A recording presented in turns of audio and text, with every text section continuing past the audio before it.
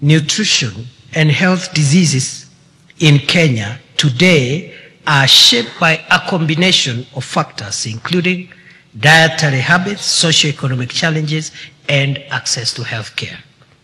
Malnutrition remains a major public health issue, with both undernutrition and overnutrition affecting different segments of the population. Governor, once more, thank you for the Dishi Na County program.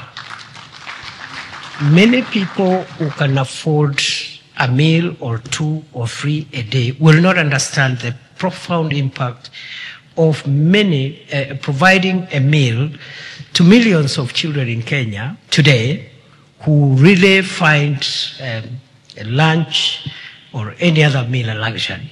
So you're doing a good job in trying to alleviate the pain and suffering and the discomfort of our children in this city, who are made more comfortable by that program to have a meal and therefore be able to be alert and be receptive, and therefore enhancing their performance in school. Asante sana.